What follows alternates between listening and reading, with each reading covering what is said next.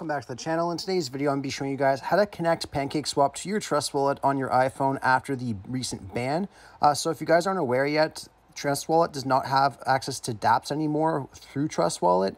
So I'm going to show you guys how to still swap coins, how to sell, how to buy with PancakeSwap after this ban on iPhone.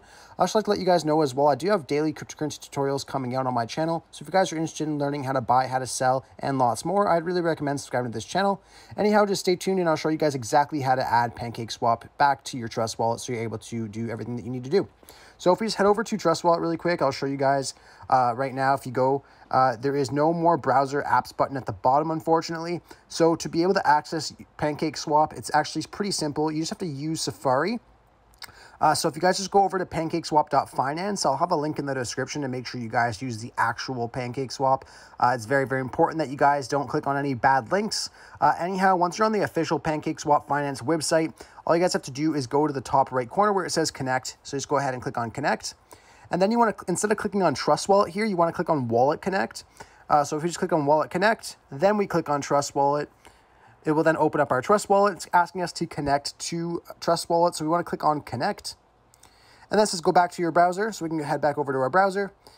And then all we have to do is go to the top left corner where we see those three lines. Click on that. And then just click on Trade. And then Exchange. Once we do that, we just have to go back over the top right corner. Click on Connect again. Click on Wallet Connect again. Trust Wallet. And then it will pop this up again. So just go and connect one more time. Back to the browser.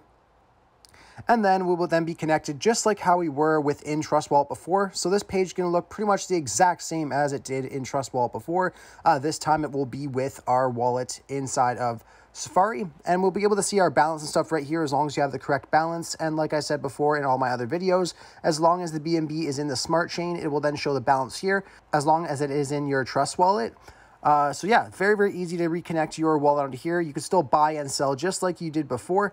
One thing I'd like to point out as well for you guys to make it a lot easier is if you just go to this little share button at the bottom of your Safari here and then scroll down, you actually be able to add PancakeSwap to your home screen. So if you just click on add to home screen here, you can then add the application to your home screen just like this. So you can just have PancakeSwap, click on add. And then as you guys see, you will have the PancakeSwap kind of like an app on your home screen, which makes it a lot easier to access and a lot more organized.